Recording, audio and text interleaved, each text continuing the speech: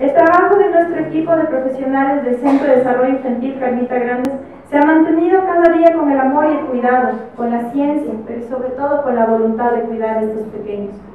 No solo hemos hecho un trabajo, hemos construido una relación de confianza con estas bellezas de guaguas que con esa inocencia y esa dulzura se han robado el corazón de todos quienes estamos inmersos en su cuidado y protección. Queridos presentes, nuestro objetivo es continuar brindando el servicio y cumplir a cabalidad los propósitos por el que fue creado el Centro de Desarrollo Infantil Carmita. Que dé el paso, les cuento que todo el nombre que tomó esa propia iniciativa que viene de ustedes ha sido gracias a mi madre que se encuentra aquí, que creyeron oportuno reconocer esa certera labor que ella viene a lo largo de los años construyendo, no solo en estas partes y en estos momentos, sino también dentro de un hogar. Agradezco de todo corazón el infinito amor que ha habido esta oportunidad para ingresarle a esa pequeña institución.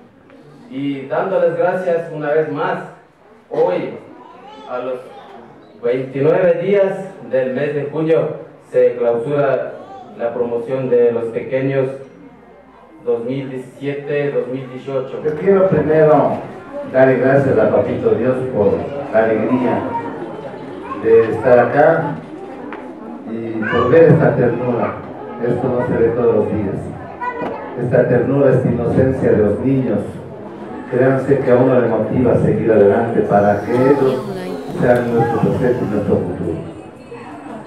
Esta ternura de los niños amerita un agradecimiento profundo de que hay personas interesadas en que estos niños crezcan sanos, saludables y con principios.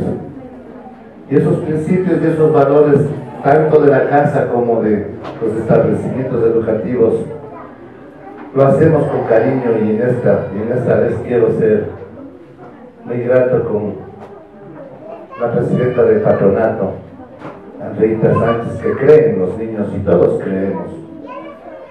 Ella ha puesto ese empeño de que estos niños tengan un hogar, un segundo hogar.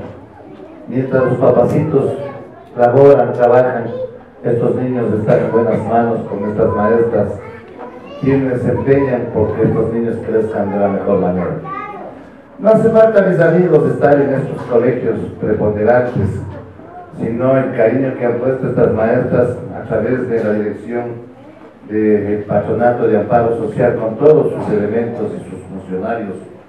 Lo vemos claramente cómo van creciendo, cómo van alimentándose de ese amor que no solamente dentro de casa deben tenerlo, sino fuera de casa con quienes nos hemos identificado y nos identificaremos siempre.